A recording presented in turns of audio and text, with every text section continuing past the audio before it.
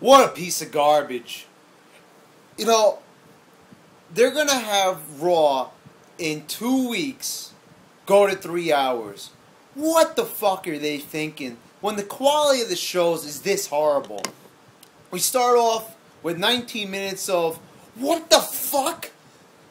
You got AJ proposing to CM Punk, and then Daniel Bryan proposing to AJ, and they get into a battle. You know, the master of the pipe bomb in 2011 is now turning into a little pathetic piece of shit, you know, in this storyline where he's getting overshadowed by a 19-year-old. It's the most outrageous fucking thing I've ever seen in my life. The WWE champion is overshadowed by a mere diva. The anonymous Raw general manager comes back, and, you know, I used to like when Michael Cole would say, "Can I have your attention, please?" But I wasn't in the mood tonight. And they make a match tonight, a tag match with Eve and AJ. You know, after 19 minutes of this bullshit, I didn't even fucking care anymore. This just numbed my brain, and I wasn't in the mood for anything else.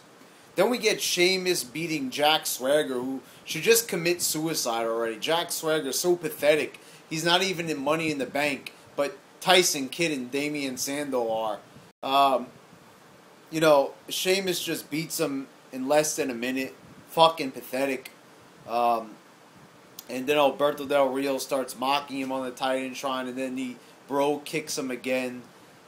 Really, it's like, okay, squash match. Who cares? He's not an up-and-comer. Why does he need to have a squash match? He doesn't really need to look strong. He's won all his matches already. Not really necessary. But then up next, we've got Santino and Zack Ryder in some ridiculous segment backstage where he's wearing the Sherlock Holmes cap. They did this a few months back with R-Truth. Just as lame when he did it. He's going around. He finds a cell phone backstage, and he's talking to Khali about it. Khali doesn't even know how to fucking speak English. It's pointless. It's stupid.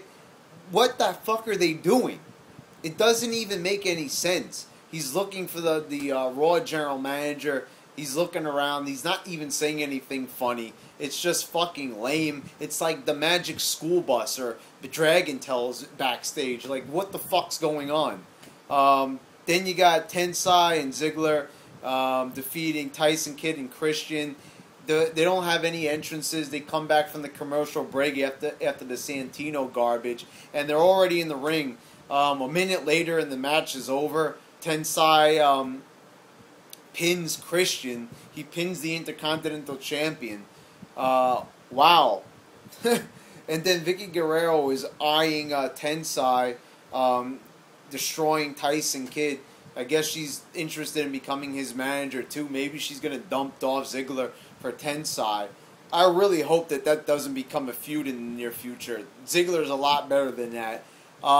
Wow, so now Tyson Kidd and Christian just like in a squash match there. They look fucking weak. The Intercontinental Champion going into a match like this. Money in the Bank, a prestigious match, and they look like fucking jobbers. Good job! Up next, you got Brodus Clay defeating Drew McIntyre.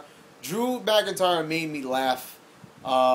He didn't even have an entrance, so you already know he's going to lose. But he's like, you people cheer for the same song and dance every week, but he wasn't even mic'd, so most people probably didn't even hear it.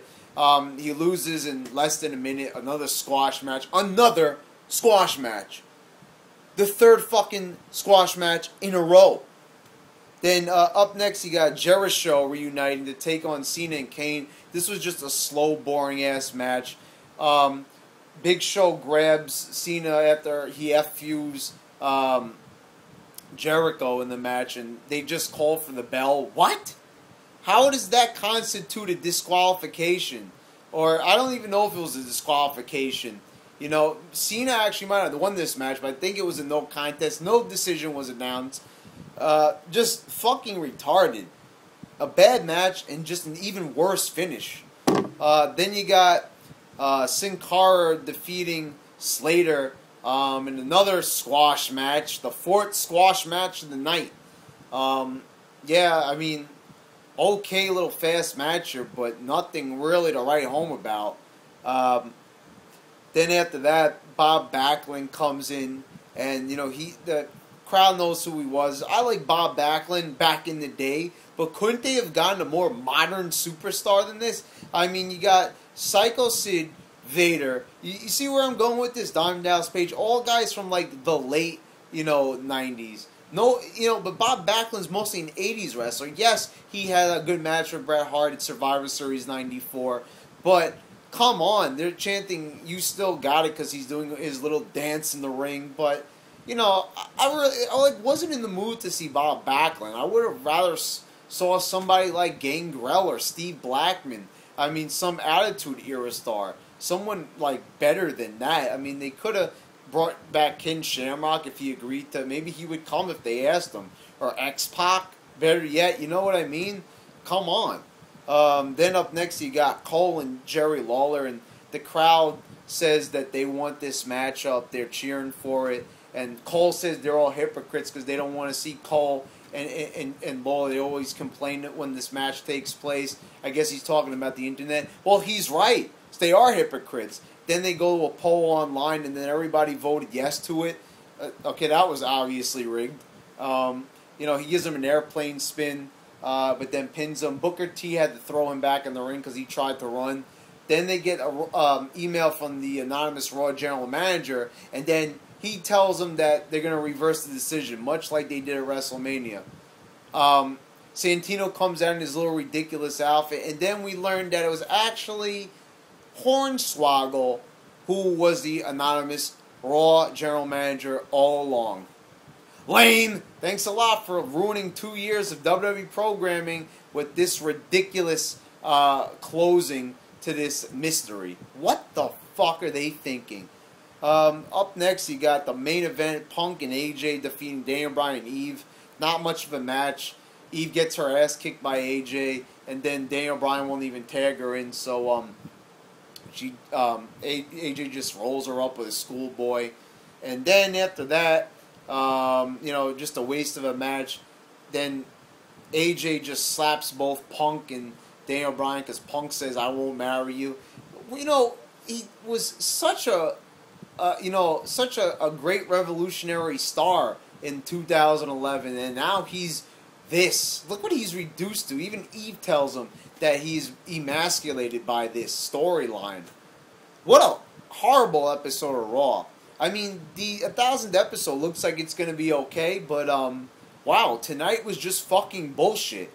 Just nothing redeemable at all about this episode. Just the biggest piece of flaming bullshit I ever seen. This was like Vince McMahon just put a flaming bag of dog shit on my doorstep. I open it up thinking it's going to be half decent. I open the door, but then I see it's on fire. I stomp on it, and what do you know? My shoe's covered in shit. But you know what? This episode was so bad, I'm covered all in shit. Bad fucking episode. The hell with it.